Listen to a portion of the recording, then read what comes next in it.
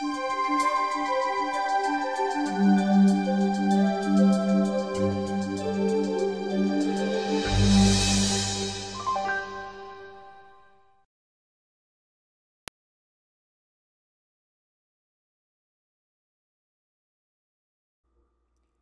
and welcome to another lecture. Okay, today we're going to go over this cerebrovascular questions and answers, and I hope you study all of this and that you are ready for my questions. Okay, let me give you some advice when it comes to answering all of this. Number one, read your questions. Okay, go over the questions slowly and find the distractors. Okay, because in a good question you always have those items that they're too similar, and then you say, hey, what's the answer? Okay, identify the good distractors. Sometimes you have to use the process of elimination to find the answer. That one is a good one. But you know, try all the time to read the question and answer the question in yourself before taking a look to the options that you have. So then take a look to the options and then you say, hey, look, I found it. It's right there. That's the answer. If that's not the case, it's because you have a double thinking question that you need another additional resource. You need another additional resource in order to answer this. And of course, that additional resource, you gain it when you study more. Also, remember that in order to have your proper answers, you have to study, you have to understand this, and you have to practice with these questions and answers until you make this a type of reflex. You know, you have to make this a type of reflex, like a kung fu fighter. You know, someone throws a punch to the kung fu fighters and he or she knows automatically what to do, and that's what you're looking for in here. And this is something that you obtain over and over when you're practicing over and over. Okay. Remember, you're going to have access to the vascular study plan that includes this 300 questions and answers with hints and explanations test that I have designed for the students studying for their certification test. And these questions, as you're going to see right now, they're included on that test. Of course, we got more questions and you know, study and I'm just gonna help you to understand this, and then you're gonna do a great job when you start working with my my exam. Okay, let's move forward. And this is the first question that we have. Which percentage of blood is supplied to the brain by the posterior circulation? Which percentage of blood is supplied to the brain by the posterior circulation? I'm just gonna give you a few seconds.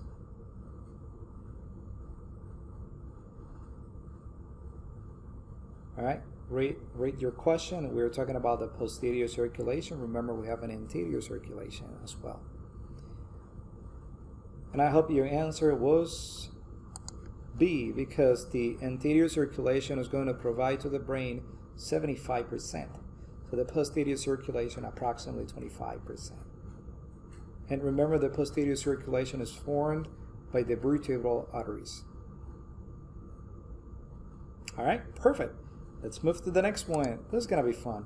Okay, which is the most likely explanation for this angiographic image? Now let's take a look at this image here. This is the aortic arch. We have the brachiocephalic trunk. And there is something that is not frequent, something that we don't see in the you know, most common anatomy. And let's take a look to the options. All right, it says A, common normal variant of the aortic arch. Congenital malformation. Is this an artifact, or is it previous surgical repair of the aortic arch? Let's take a look.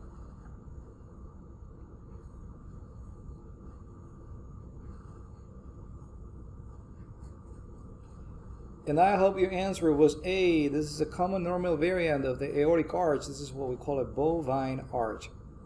Good job. Nice. We're going good. We're going good. So that's the answer. Perfect.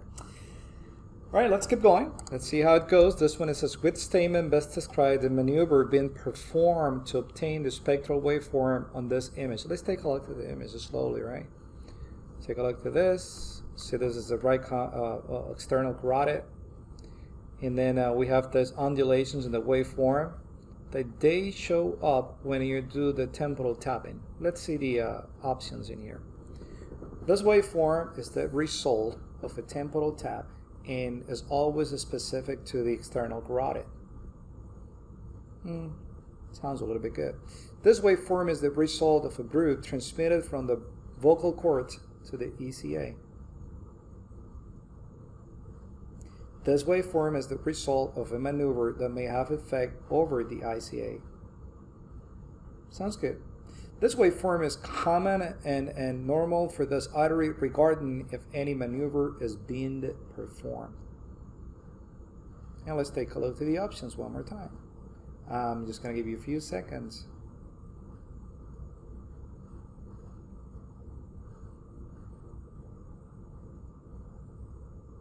And I hope your answer was C, because remember what I said on my lecture, this waveform is not 100% specific or sensitive for the external carotid artery. If you tap in the superficial temporal artery, sometimes you're going to see those undulations. Also in the internal carotid artery. Okay, so it's not 100% specific or sensitive for the external carotid artery. Good job. And look at this. This one is a good example of two good distractors in a question. And sometimes you have more than two good distractors. Maybe all of them are good distractors. So that's why you have to be pretty sure. And how do you get all this, this ability to answer? And it's just like when you study more and more. Okay, and when you practice questions and answers. Okay. All right, let's keep going to the next. Which vessel is most likely to show this spectral waveform with velocities around 100 centimeters per second in normal conditions? And take a look at the waveform. This is a load resistance waveform. And you know, because the peak systolic velocity is not so far away from the diastolic velocity, that means your wave has a low pulsatility index and is going to an organ which is constantly asking for flow. Also, the acceleration time is short, and the peak is not so sharp. It's like kind of more, a little bit more rounded. Okay, this is a load resistance waveform. Let's take a look at this. I'm gonna give you a few seconds for you to answer. And I hope your answer was the internal carotid artery at this time. Vertebral could be a good option if I change my velocity range from 40 to 50 centimeters per second, because the vertebral artery has a similar waveform compared to the internal carotid. Okay, both are low resistance. Good job, you're going good. We're going good. We're having fun in here. Okay, let's move to the next one. Which hemodynamic mechanism most likely explain the blue color found close to the carotid bifurcation according to this image? And that's the carotid bulb, all right? And we have this flow layer separation. If you remember, we have this. We have all those layers going this way. The layers in the center, they will continue straight, but then you have these layers close to the wall that they will do this. So the flow separates, and that's why we call this flow layer separation. But that has another name. I'm just going to give you a few seconds and let's see how it goes.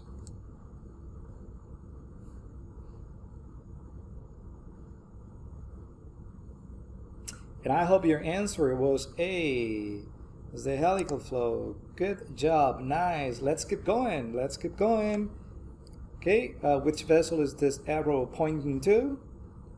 A, vertebral artery. B, posterior cerebellar artery.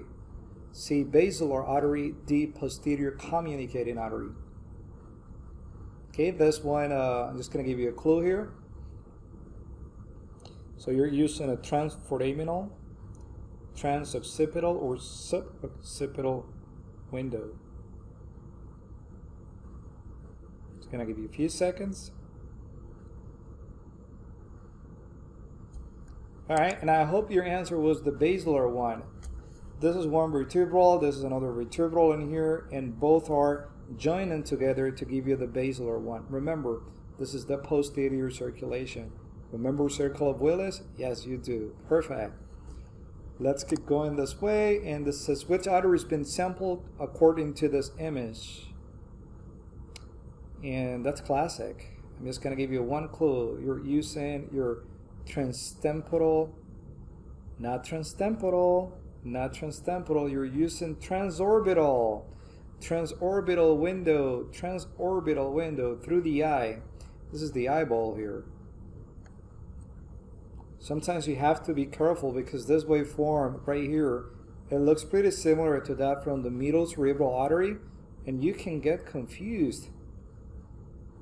Alright, like, hey, this is a transtemporal window. No, that's the transorbital one. It's going to be a few seconds. And if you're going through the transorbital, you're taking a look to ophthalmic artery. Perfect. That's the answer. Good job. So, and remember this one, if you see this flow away from the probe, that's because flows just returning to the internal carotid artery, to the area of the siphon, and maybe it's because we have this external to internal collateralization. Remember that one? Yes, you do. Perfect. Let's keep going to the next question here. Which artery is part of a circle of Willis? Just take a look to the options. Anterior cerebral artery segment A2. Is it part of a circle? Remember the circle. B. Posterior cerebral artery segment P1. C. Middle cerebral artery. D. Basilar artery. I'm just going to give you a few seconds for you to remember this anatomy. Remember, your visual memory is important. That's the key for anatomy.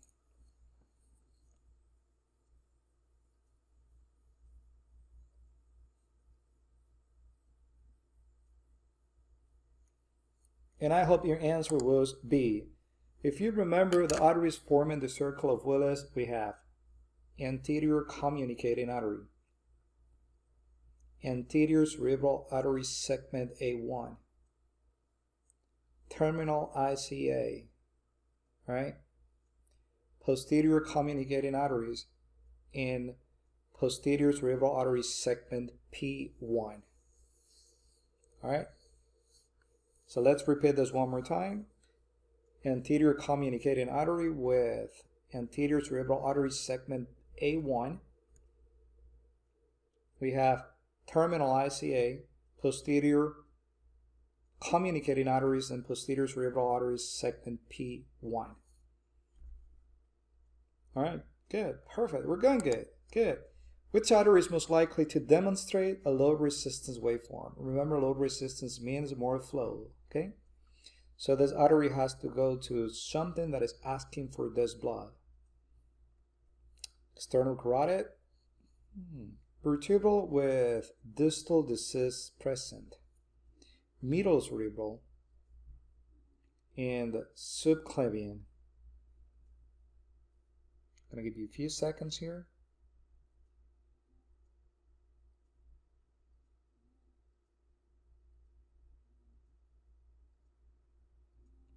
And of course, that's the middle cerebral. All arteries in the circle of Willis are going to give you a low resistance waveform. Beautiful. That's the middle cerebral. Good job. Nice. We keep going this way. Which sign symptom is most likely present when the posterior cerebral circulation is insufficient? We're talking about vertebral basilar insufficiency. Let's go one by one. Aphasia, inability to talk. Speech center is affected. Amaurosis fugax. Temporary blindness of one eye. Ataxia, which is loss of coordination of some movements. Unilateral paresthesia.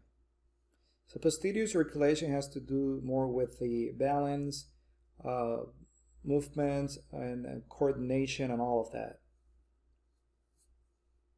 I'm just going to give you a few seconds. And I hope your answer was at this time C, right, which is ataxia. It has to do with a problem in the posterior circulation. Beautiful, good job, nice. Aphasia, miosis fugax, and unilateral paresthesia, those are signs and symptoms related to the anterior circulation. We could go into this way. Which sign symptom is considered non-localizing? Hemiparesis, aphasia, vertigo, and dizziness. It's going to give you a few seconds for you to answer.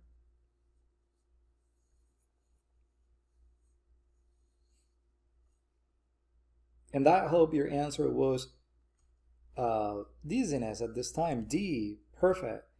So hemiparesis is related to the anterior circulation, aphasia is related to the anterior circulation, and vertigo is related to the posterior circulation. Remember dizziness with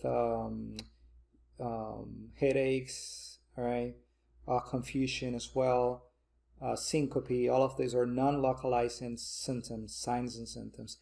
Good job, nice, we're going good.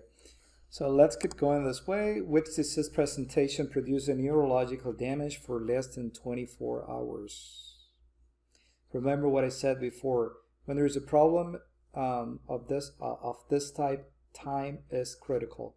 And time is the one that is going to give you the classification for the disease. A, vasospasm. Transient ischemic attack for B. C, cerebrovascular accident. D, reversible ischemic neurological deficit. Remember, less than 24 hours, patient is going to recover 100%, but it doesn't mean that there won't be another problem in the future. And I hope your answer at this time was a transient ischemic attack. Perfect. The other one could be the reversible ischemic neurological deficit, but that one takes more than 24 hours to recover to 100% of the capabilities of the patient. Good, good. We're going perfect. Let's put some energy in this. Which artery is most likely affected in a patient who presents with right hemiparesis, right side of the body? This one right here. This one is affected. Aphasia, inability to talk. So the speech center, which is usually on the left side of the brain, if you're right-handed, is affected, and behavioral changes. Right middle cerebral, left middle cerebral, right anterior cerebral, left anterior communicating artery. Let's see how it goes. It's going to give you a few seconds this time.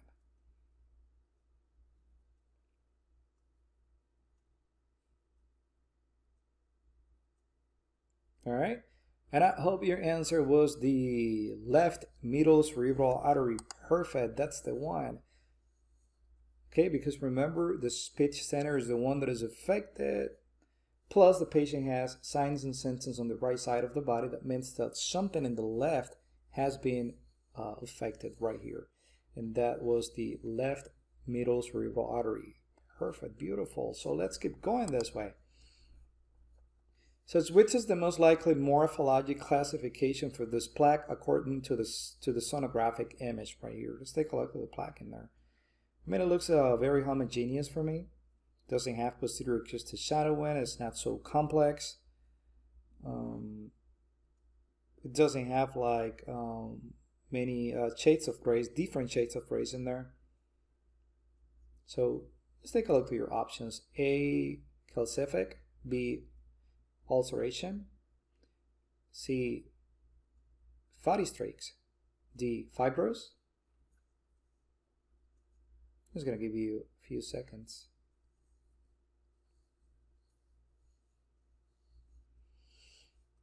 And I hope your answer was this is a fibrous soft plaque.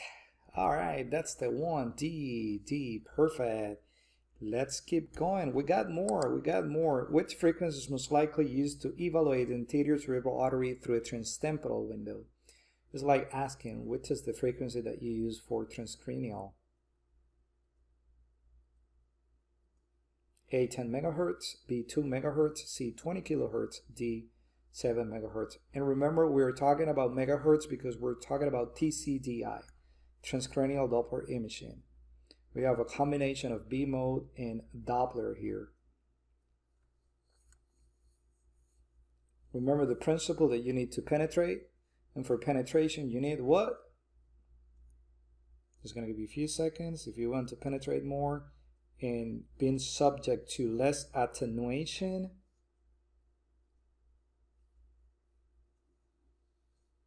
then you need low frequency, so your answer has to be B. Good job. Let's keep going this way. Which angle of incidence is used during a TCDI study? Right here. A 60 degrees, B 90 degrees, C 45 degrees, D 0 degree. It's going to give you a few seconds as well.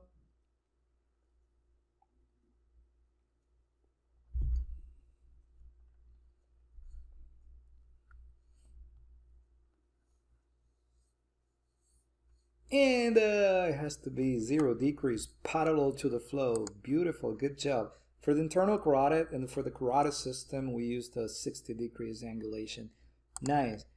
Which artery is found at a depth of 55 to 65 millimeters, showing bidirectional flow through a transtemporal window? I think you have all data in there to answer this question. Middle cerebral, terminal internal carotid, anterior communicating or posterior communicating segment P2. The key is going to be in bidirectional flow, and I'm just going to give you a few seconds for you to answer this.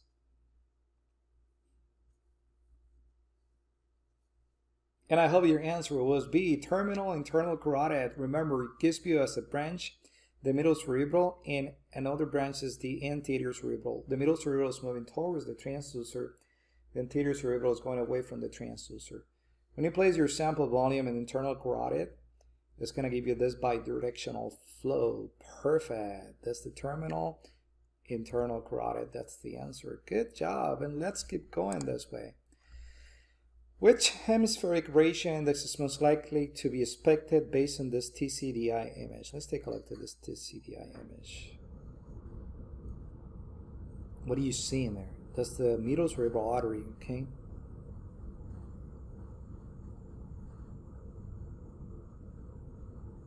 Wow, velocities are high here.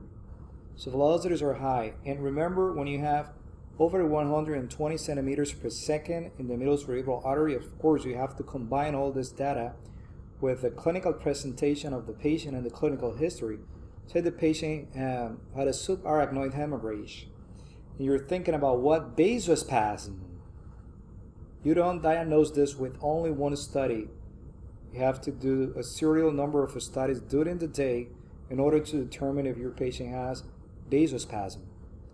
And we're talking about this ratio of more than, it's going to give you a clue here, either B or D. And it's more than 3.0, more than 3. Perfect. Good job. You're going good. We're going good. All right. Let's keep going this way. And that's more than 3. Perfect. Which maneuver was most likely performed to go from the spectral waveform in the left to the one in the right? Okay, I'm just going to tell you this is a Clemian-Still syndrome. A is the what we call the pre-Still or bunny waveform, and the other one, this picture in here, is the incomplete Still. Let's go one by one. A, elevation of the arm for more than 1 minute. Intense exercise of a contralateral arm. Inflation of a cuff over the systolic pressure in the ipsilateral arm, then rapid deflation. And D, arm independent position until rubber is developed. I'm just going to give you a few seconds. This one is a good one, all right?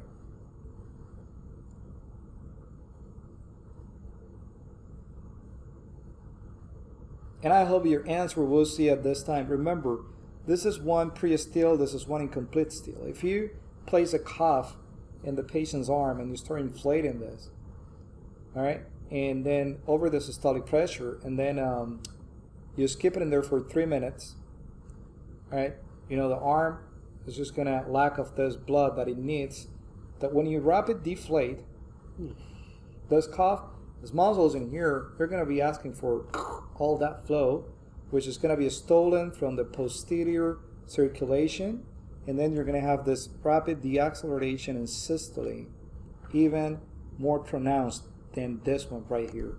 The subclavian steal syndrome, we talked about this one before, and it was a nice, I think in my opinion, it was a nice lecture, because you know, I went over, you know, all details about subclavian steal syndrome.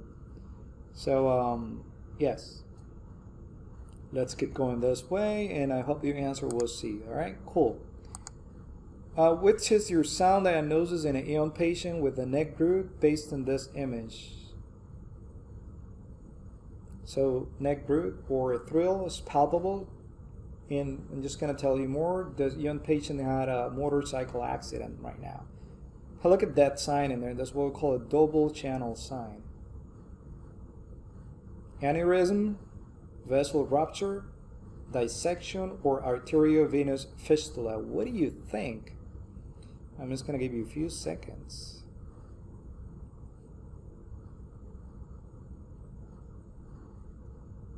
And I hope your answer was a dissection. The intima has been detached from the media. Perfect. And this is what we have for questions and answers. Of course, we have more. We have more in our study plan, in our 300 questions exam that I have to sign in order to get ready for this vascular exam. You're gonna love that. You're gonna love that study plan, all right? So keep in touch with us. At our, you know, take a look to our website, and yes, look at this. The capacity to learn is a gift. The ability to learn is a skill. The willingness to learn is a choice. So thank you for making it today, and I'll see you in our next lectures, okay? Next lecture, we will continue with more. Have a good day, and keep studying and keep learning. Have a good one.